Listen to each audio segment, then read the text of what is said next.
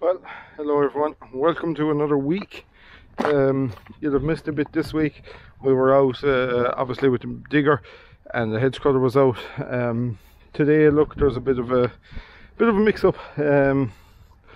Just the job I was to go out today, I can't go out today, I have to wait till tomorrow, so a bit of a loose end now here at the minute. And what I'm doing, as you can see, all this pipe is rolled out, is the other day when we were spreading, the pipe actually burst in me.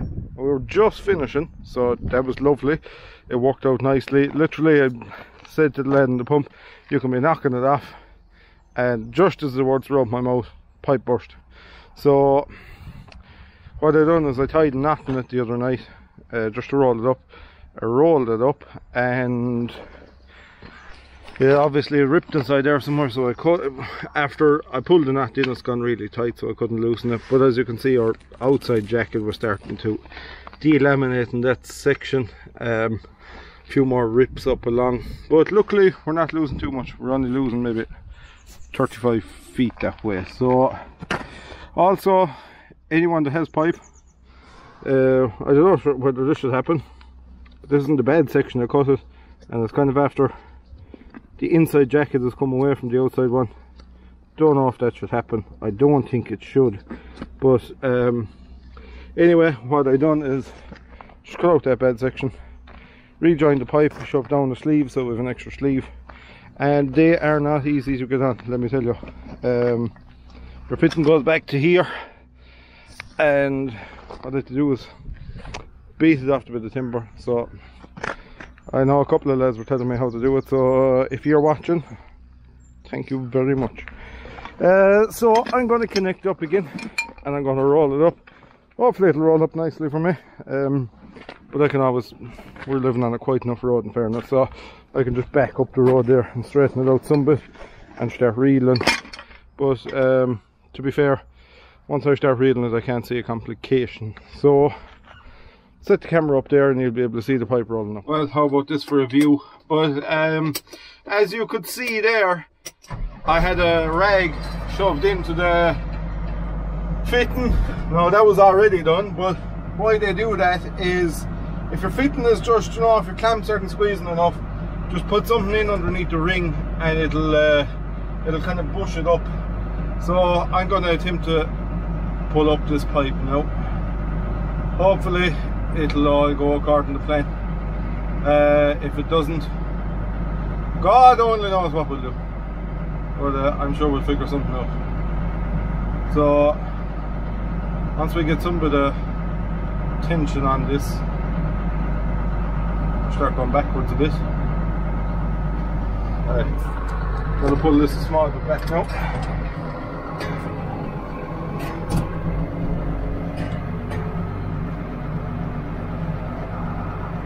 You just need some small bit of tension to get you started, and once you have a bit of pressure on it, you should be away then.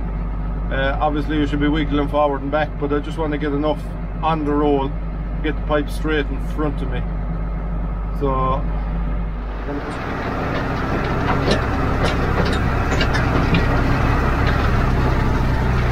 enough to talk about overkill. I think this is surely it.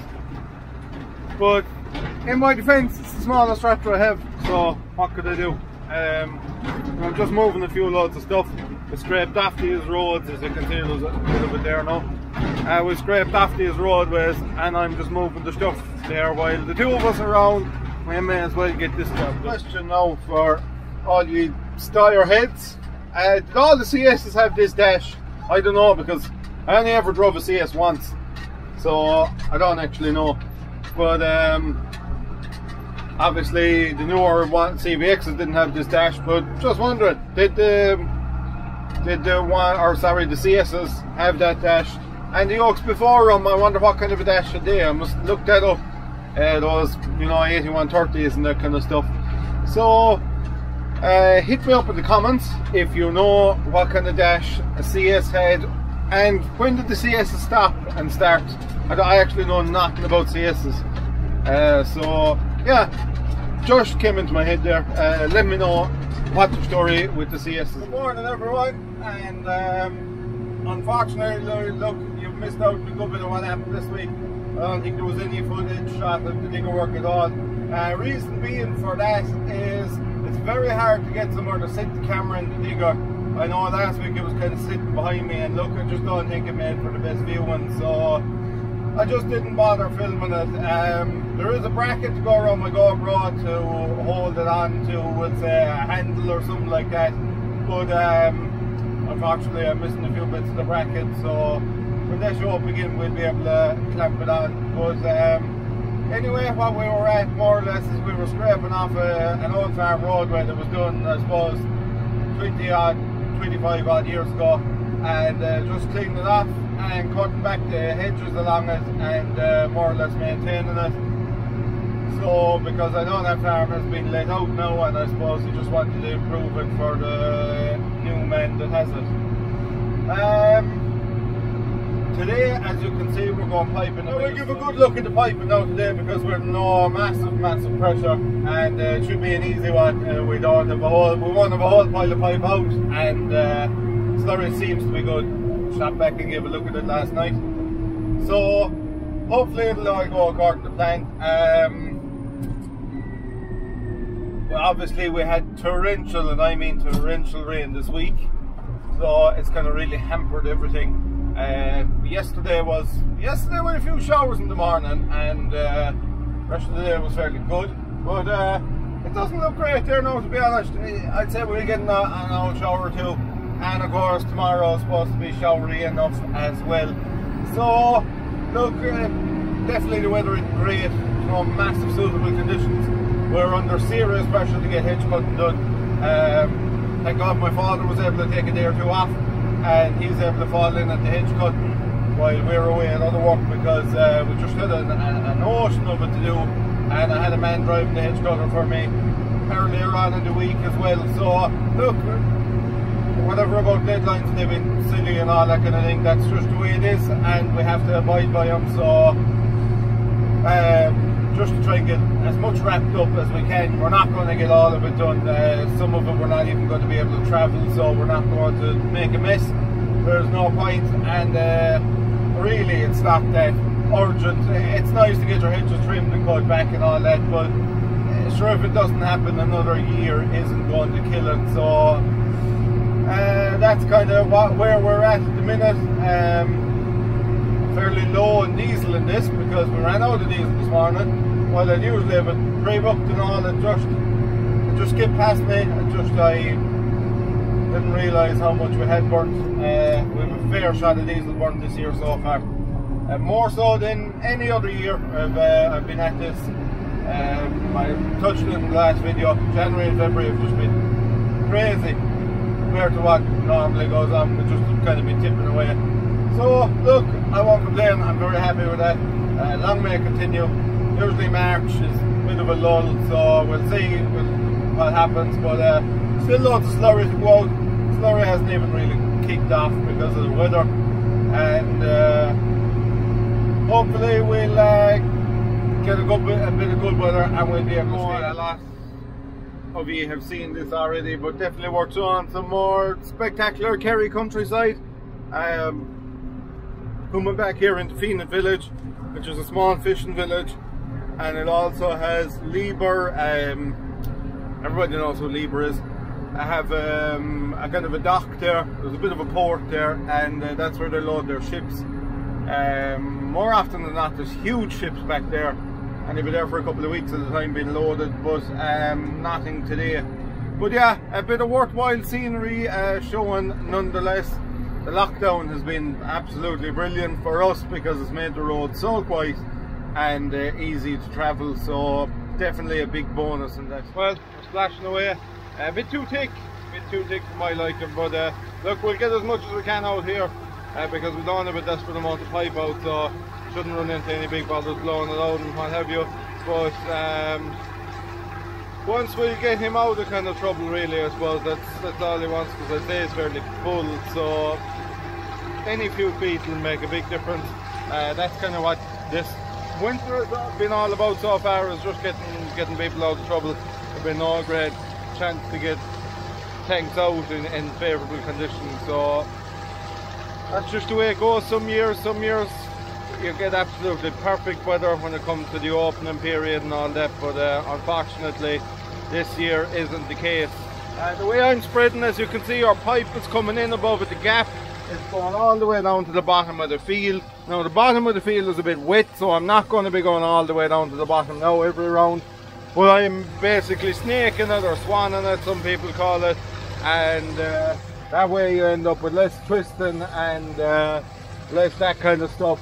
Then obviously if I made my way out to that corner and I worked my way up and down the headlands and across the field, you're just trying to twist the pipe the whole time, whereas this way you're kind of just gently moving the pipe up and down, and you don't, it does, in fairness, it doesn't really twist doing it this way. So that's why I'm doing it this way today.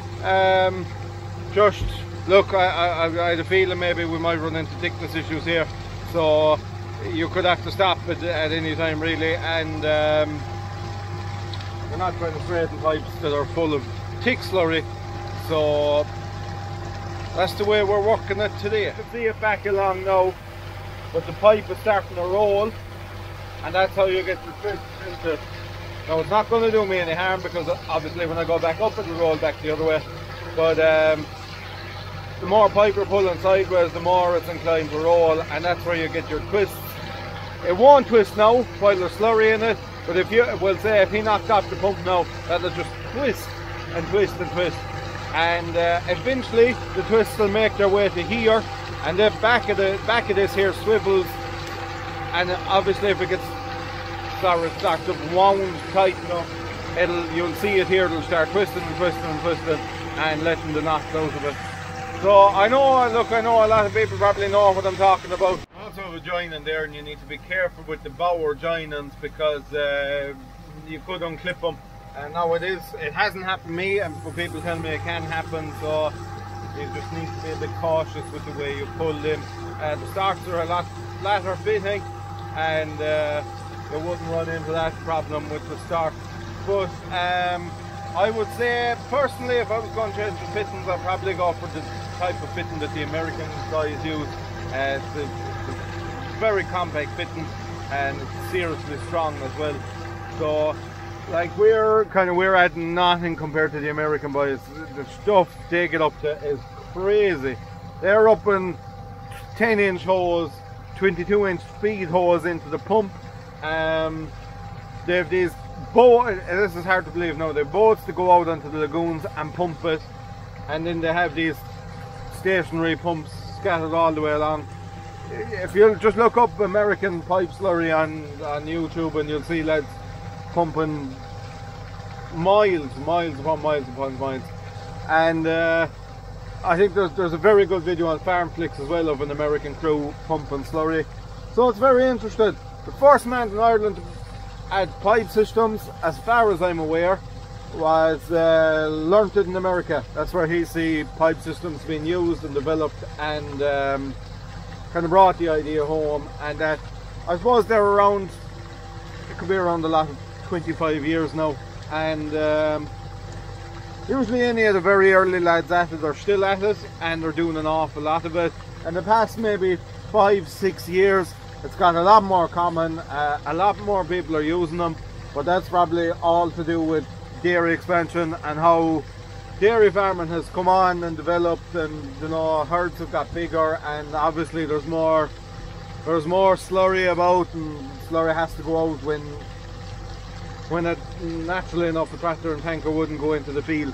I don't know whether all of that's going to change. I know there's more environmental legislation coming down the lines, and whether people will have to cut numbers or not, I don't know what's going to happen.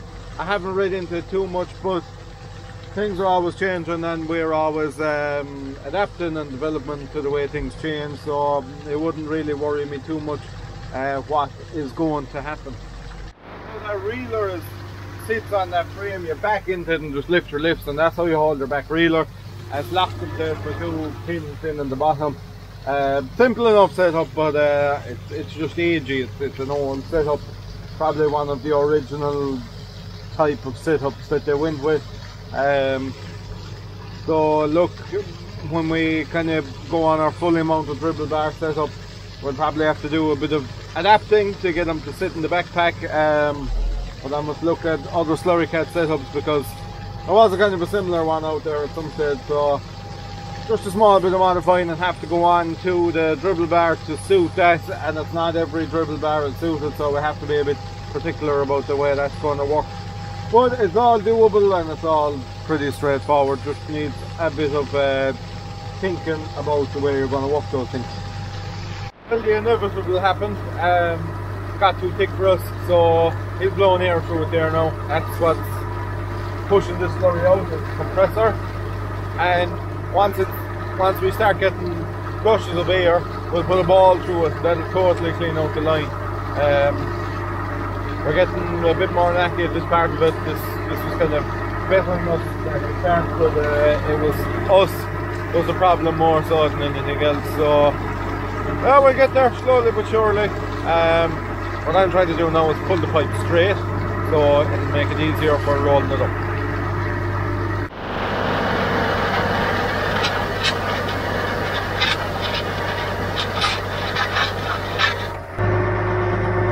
It's after twisting there, the second he left it off, and it's totally after purling back there. Now when he puts the air through it again, it'll take those twists out of it, but that's kind of why I need to get it straight before he does that. Well, I finished up our reeling up, but I'm just going to close my sunroof here now. Or maybe a lot of you prefer listening to the roar of it, 6354 Perkins, than listening to me. But anyway, we finished reeling up the pipe. It worked out straightforward because we only had around about 400 metres of pipe out, so it all fitted on the one spool on the reel, and the yard was very close to the field, so the guy in the pump just threw the hose into the field, and I was able to stay in the one place and roll it up. And roll it up nice and tight on the reel, which is handy. Anyway, what we're going to do now is we're going to collect them 2 loads of bales, just break the back in tomorrow's journey, because we've 2 to collect again tomorrow, so we will see how we get on. Like I said, it'll just make it a bit easier for us tomorrow. So yeah, we're going a bit away from home. We're going facing the sea, but we're going facing the sea at the another side of Kerry. We're out into North Kerry, is where we're heading here now, and through Causeway Village, it's a small little village up here, and out for the coast road, as they call it, big tillage area, a lot of fine farms along there, but it's just silage bales we're collecting, it's not straw or anything. So once we get there and load it up, we have the TVT as well, and she has the blue trailer on it, I have the red one. And once we're loaded and ready to go, I'll give you an update.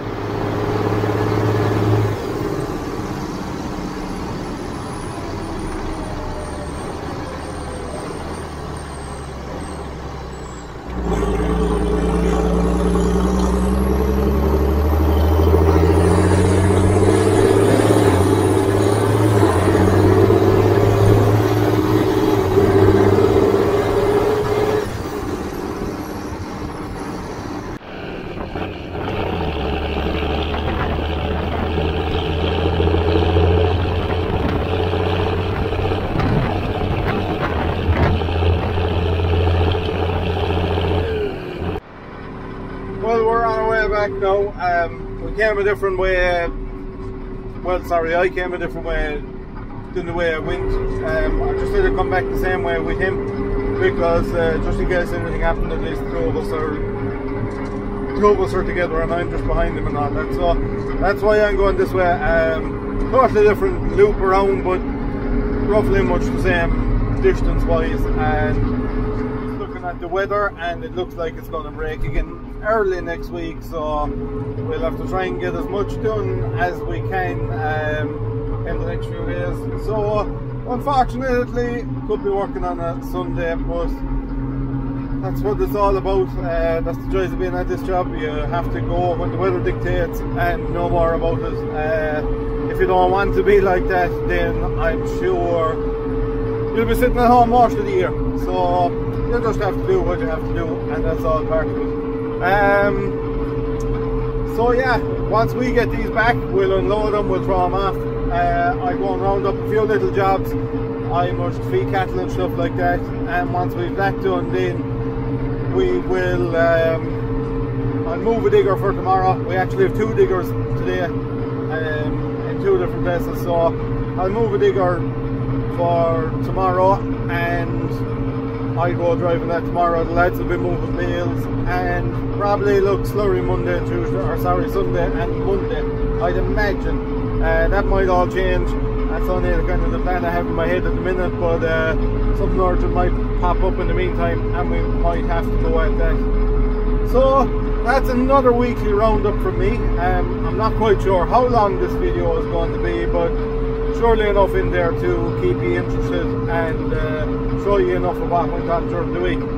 So thanks everybody who's watched, liked and commented, and most importantly subscribed through the course of the channel so far. I see the subscriptions are really jumping every weekend now. We're getting a couple of hundred every weekend, which is great. And thanks very much, and we'll see you next week, for we'll be at something totally different again. So thank you and goodbye.